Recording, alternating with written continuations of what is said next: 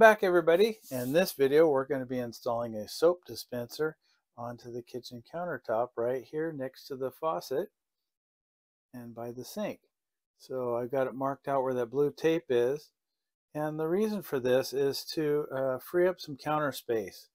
In our other trailer that we used to have, we installed one and we really liked it. So we actually, in ours, on the counter, we use the soft soap for hand soap in it, and then we just had this little bottle of green Palmolive soap that we buy here at Costco, and we use this for the dishes. So we just pull it out when we do the dishes, but we wash our hands probably more than we do dishes.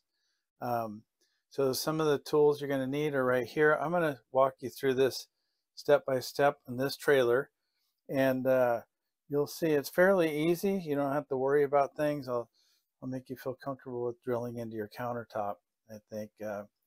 So every trailer is about the same, and it's in a way, and I'll show you what to watch for when you're doing this. So let's take a look over here. We'll take a closer look, and I'll show you where I'm going to be placing it.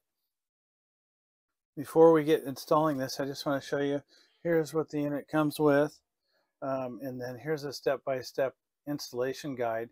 I just picked one off the internet. I wanted to get a pretty good quality one because I bought cheap ones before and they just don't last.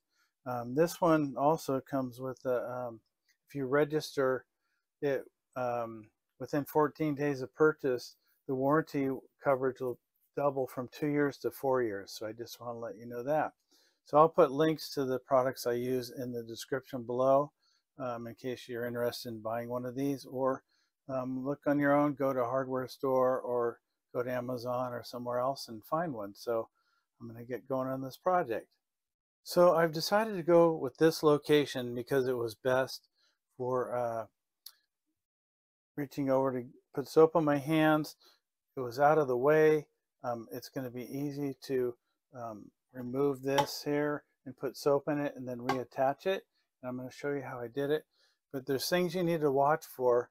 Under here you got to watch for wires and stuff, because we're going to be drilling a hole in here.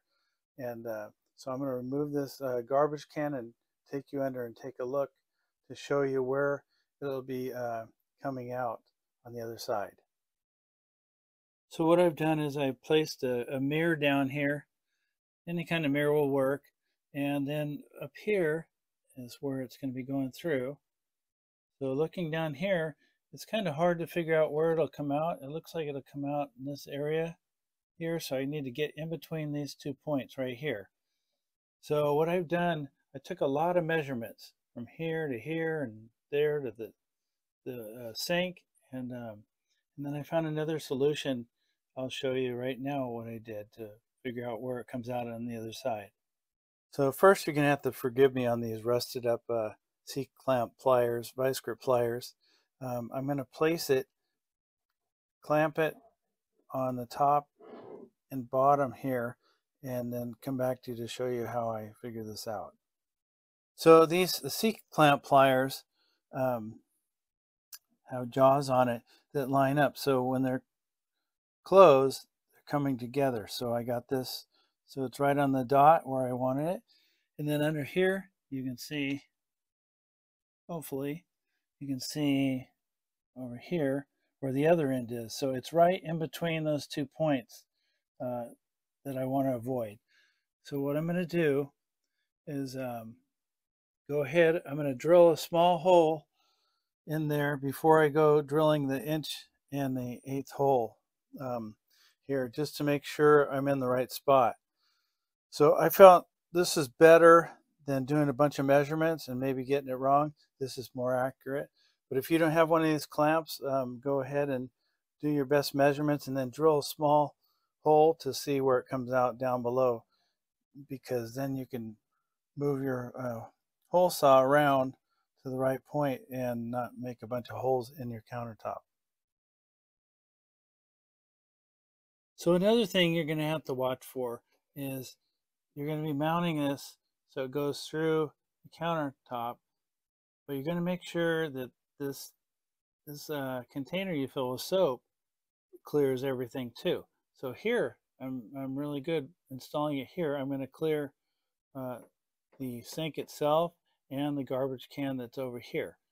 So now I'm going to go ahead and drill the pilot hole and hold my breath that I'm drilling in the right spot. So I've selected the smallest drill bit I have. I know that I'm pretty darn close right here. I've checked myself 100 times. I'm going to drill this hole in here.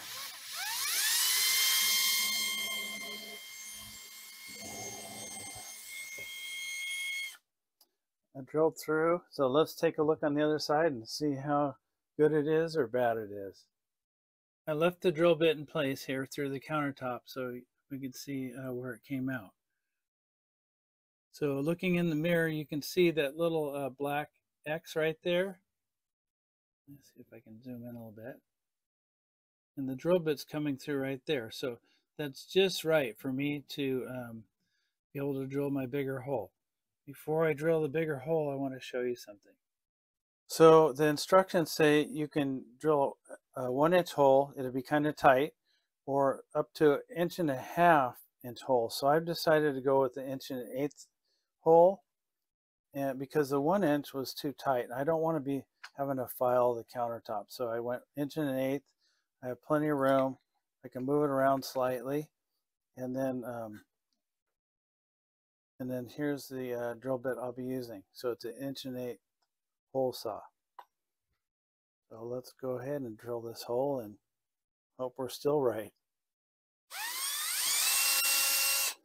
Well, here goes. I have my drill set on the slow setting, and I'm going to get this started really slow. Make sure I'm in the right spot. Go real easy to start it. Drill straight up and down.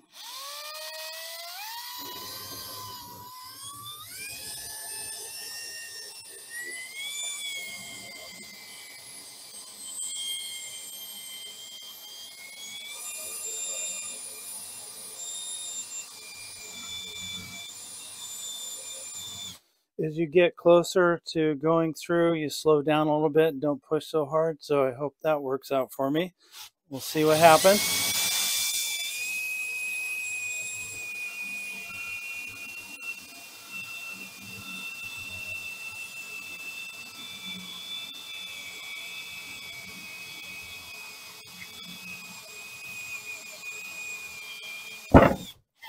Well, that didn't work out too well, but anyway, got that hole drilled.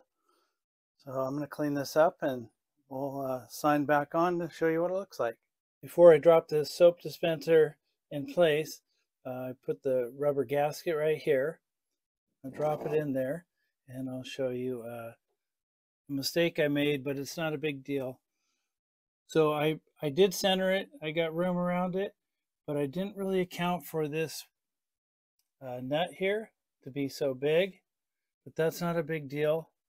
There's a lip right here. And what I'm going to do, pull this out. I'll show you what I'm going to do. I took some 1-inch Schedule 40 PVC pipe and I cut in a spacer. It'll go on like this, but first I'll put the gasket on underneath and then this, and then I'll put my nut on there. So I'll show you what it looks like once I have it in, so you'll see how I did it. So that's one thing to watch for, is to make sure that you have plenty of room for the nut. So I could have found another location, probably right over this way more, but I didn't want it so close to the faucet that I'd be fighting with the faucet and the soap dispenser to reach across. So I'm going to go ahead and put this together. So that spacer worked out really well. I have the gasket, then the piece of 1-inch PVC pipe that's about 1 1/16 inches long, and then I have the nut, and I've tightened it up, and it looks good on the top too. So I'm going to take you up to the top and show you what it looks like. Here's what it looks like from the top. And then this countertop is roughly, it's close to 3/4 inch. So it's pretty easy to drill. I'm going to go ahead and put the soap container on, fill it with soap, and then we'll give it a try. So I took the soap dispenser head and connected it to this tube, and then I'm just going to slide that down in place. And then you can see I filled up the reservoir here, and then it screws on. It just threads right on. You can see it pretty easy to do. So you're able to monitor how much soap you have, and if you need to refill it or not. It's easy to get to take it out and refill it.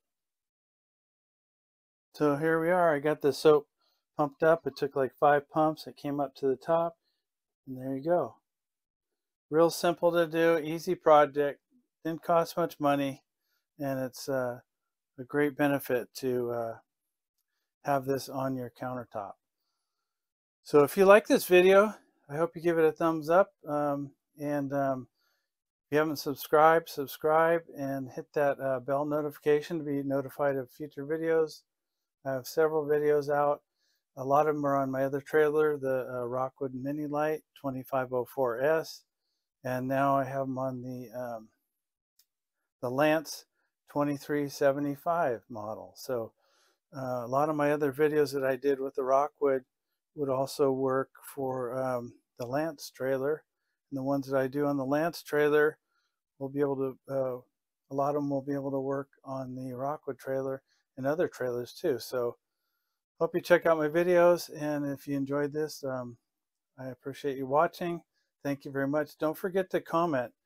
Leave comments or tips that you can share with others down below below this YouTube video, so other people can read it and share with each other. So when you leave comments or questions, I do my best to get back to you as quickly as possible. Thanks for watching, everybody, and take care and happy camping.